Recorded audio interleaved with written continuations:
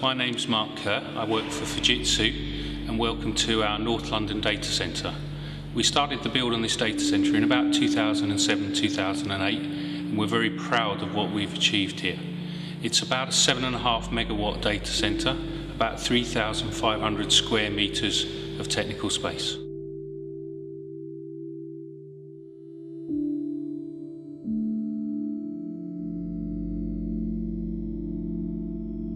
Fujitsu's customer base is mainly based around large outsource for both government and for private sector customers. We also deliver a very large global cloud capability. So the new North London facility was designed to service these types of customers. When we first started building the data centre, or early stages of the design, we decided that we wanted to go for some form of independent certification of the data centre. I think the industry has struggled over the years to find any independent certification that everybody recognises. Very early on in the design, we decided to look around for an organisation that was globally recognised that could give us certification for the data centre. It soon became apparent that there were only a few organisations that had this credibility, and probably the one with the greatest credibility was the Uptime Institute.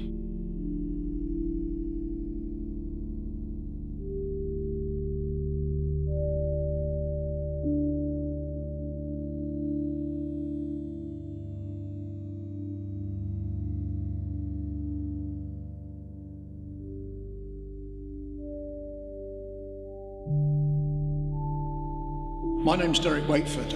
I head up the engineering group within Group Properties and Facilities. The key thing that came out of the design certification process for Tier 3 was the aspect of concurrent maintainability.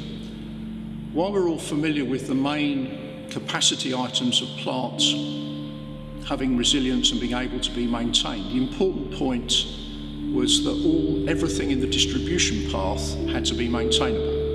And that is where a lot of design effort went into making sure we truly had concurrent maintainability.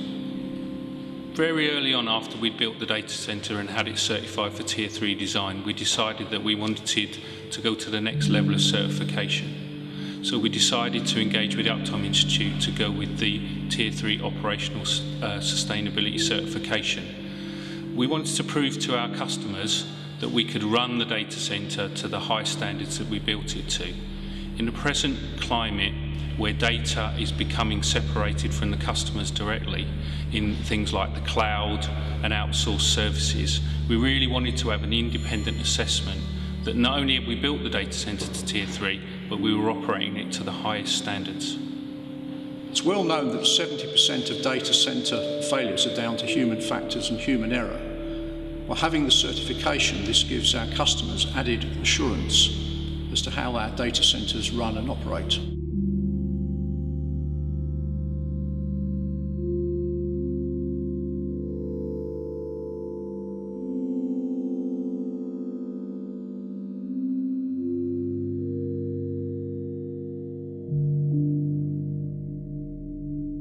We were pleased to achieve the gold standard for our operational sustainability. This ensured all our maintenance processes and procedures had been independently verified. One of the things that we picked up on the sustainability audit was that we installed these dots on all of the indicators to show what the steady state should be. So an engineer walking down the corridor can look very quickly to see which indicators should be on, what key positions any of the switches should be in. Very cheap, very versatile, works first time. You can build a Tier 3 certified data centre, but the important thing for our customers is the ongoing operational sustainability of that data centre. So they know not only will the data centre stay available for them, but we will manage it to the highest possible availabilities.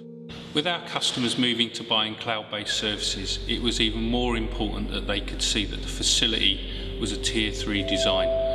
Cloud-based services are brought very quickly and on a commodity-based basis, so the customers don't have time to do full due diligence on the facilities.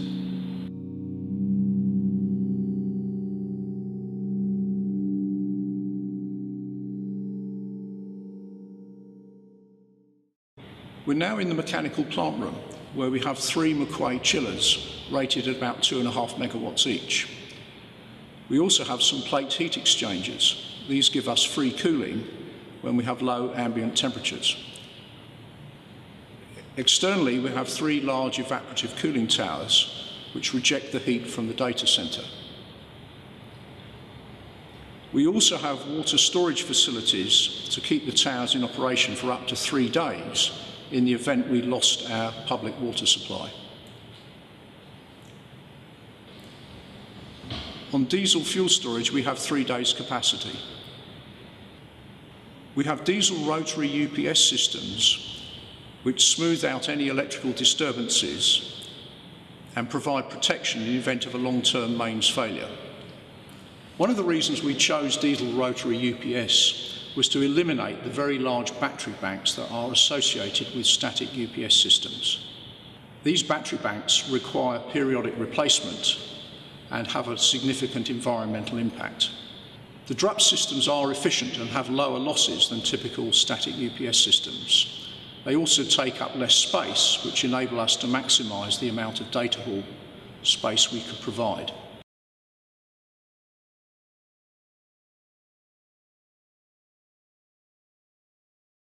As you can see, a lot of time is spent on managing the raised floor.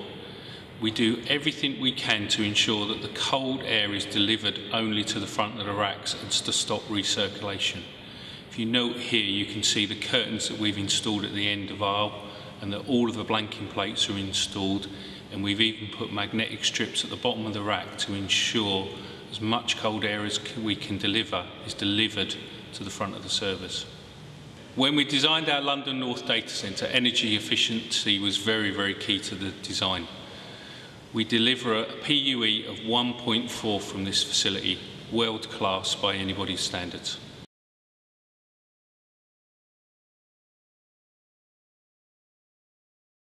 Fire is probably the key risk in any data centre. A lot of investment has been made in our fire protection systems. We use an inert gas system in all of the tech halls. We use a high mist system in our DRUPS area because this is particularly good at dealing with diesel fire issues. And we've installed a VESDA early warning system throughout the facility at both high level and underfloor. All of this capability allows us to detect an incident early and to extinguish a fire very, very quickly if it does occur.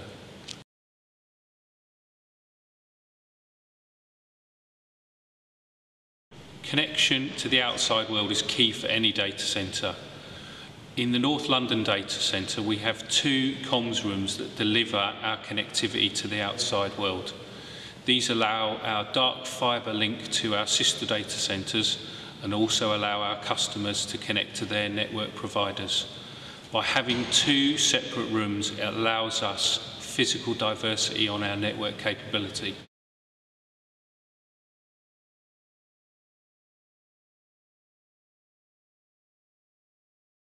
Fujitsu not only run highly available data centres, they also need to run very secure data centres. We deliver a lot of services to government, and they're very, very sensitive to security. This has meant us installing over 200 cameras, an electrified proximity fence and trembler alarms all around the building. This allows us to ensure any attempts to gain access to the data centre are detected very, very early.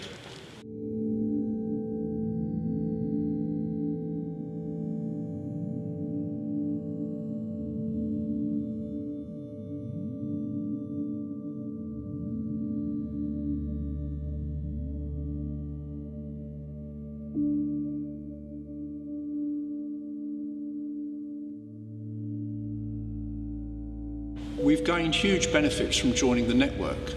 We now have a peer group with which we can discuss ideas and problems in a non-commercially threatening environment. The Institute also provides a main form of professional development and training, and I think we all find this very useful.